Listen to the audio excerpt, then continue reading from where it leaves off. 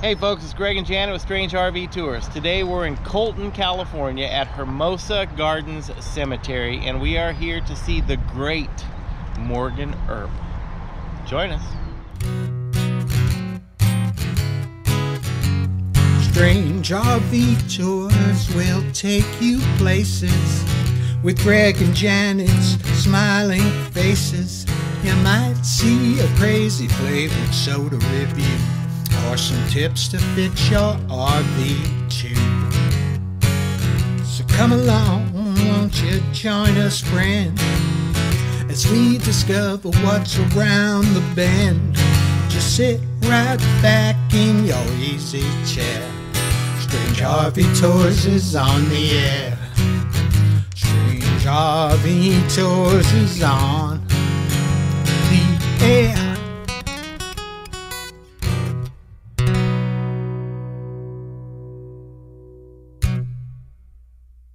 Alright guys, we're here to see Morgan Seth Earp. He's born April 24th, 1851 and assassinated in Tombstone, March 18th, 1882. Well, he was actually moved here in 1892 from Mount Slover because they were doing some mining. So they moved him here because they were going to dig them up, I guess. But this is Colton, California, and this is where his parents lived.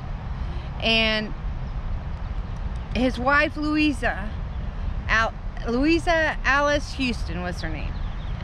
And I think she was from Montana, and actually Morgan was born in Iowa.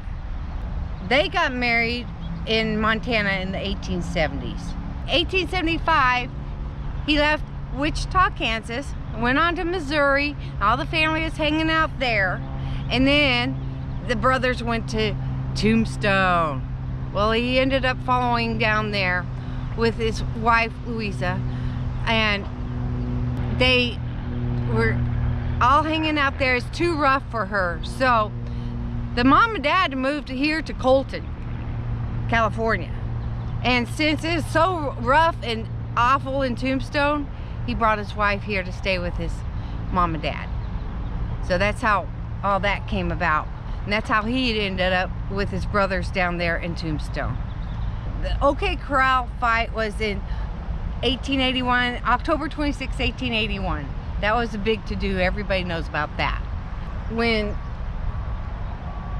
all that was said and done, Morgan was playing pool at the Campbell and Hatch billiard parlor one night after he went to a play. And that Louisa was with his parents and wasn't there, but he went to a play and they were playing pool. Okay, apparently there were some words earlier in the day with some of the other guys, Cowboys. The Cowboys, and they were always, you know, button heads anyway.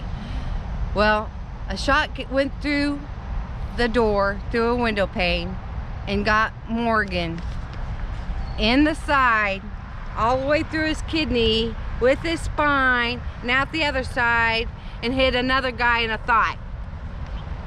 So, down he went. When they laid him down, he actually said, "Oh, that hurts too much." He said, "I guess this is the last game of pool I'm going to get to play." That's what he said, supposedly. Well, they ended up moving him into another room, and the doctors came and they said it's going to be fatal. It's just inevitable. Well, he's laying there, and between Wyatt and him, they had supposedly promised to tell each other at death if anything was on the other side, if you saw anything neat, you know, like special lights and stuff like that, you know, and apparently Morgan says, "I don't see a damn thing." So he was conveying that to Wyatt at the time. But during that shooting, a bullet even went over Wyatt's head. So there was a couple shots at that time, but Morgan got hit really bad. Yeah, an outlaw named Pete Spence was one of the chief suspects in the murder of Morgan Earp. Right. Well, they ended up taking Morgan out here by train, and Louisa was here and the parents were here, and that's how he resided here. But there's some neat. Well, now on the train out there, Yeah. they ended up killing Mr. Stillwell. Yeah, he was waiting in Tucson. Yeah, when the train made a stop in Tucson, the Cowboys had a member of their gang, Mr. Stillwell, that was laying in wait for the Earps to arrive, and they spotted him before they actually got close enough for him to shoot. So they ended up killing Mr. Stillwell. Correct. And that was the start of Wyatt Earp's vengeance posse, where he went around basically rounding up and killing all the cowboys that were responsible for the death of his brother. Correct. And the attempted assassination of Virgil also. Yes. But So, there's some neat placards here, and Greg, you want to tell them about that? yes. Here is the headstone. U.S. Deputy Marshal Morgan S. Earp, born 1851, assassinated, Tombstone, Arizona, March 18th, 1882. On the back of his tombstone, donated by the Southern California Paraders Association in 1991.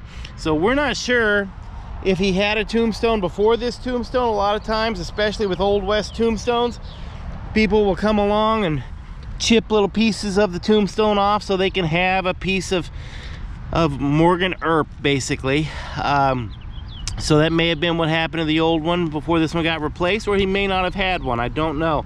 In front of his tombstone, there's a marker that says, "In memory of Morgan Earp, dedicated March 18th, 2013 by the Colton Police Department in recognition of 125 years of law enforcement service." Yeah, that's pretty cool, huh? Yeah. They got a bottle opener up here too.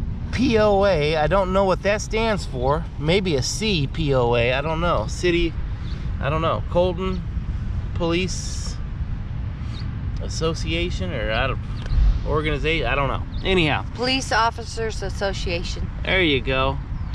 And yeah, somebody's left him some Copenhagen, a bottle opener, and some flowers, roses. Pretty neat. Yep.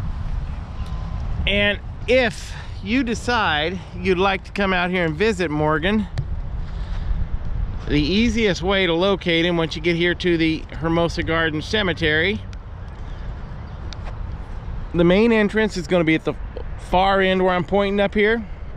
You're going to turn in, make your way back to the far right-hand corner of the cemetery. And I'll turn this around, give you a better marker.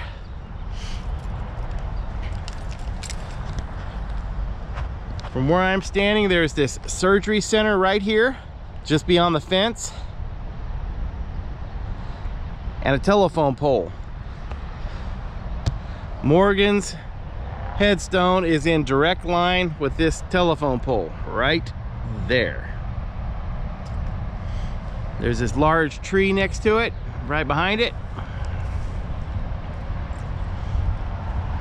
And you can see where we parked right down here in this little white vehicle. So pretty easy to get to, pretty easy to find. Rest in peace, Morgan. Thank you for your service, sir. After Morgan's death, Wyatt knew that the law was going to take care of nothing. So Wyatt and Warren, the other brother, got a posse together to go after these guys. He wasn't doing it under his, you know, being a marshal or anything. He was doing it on his own, trying, kind of like an outlaw, because he knew the law was going to do nothing.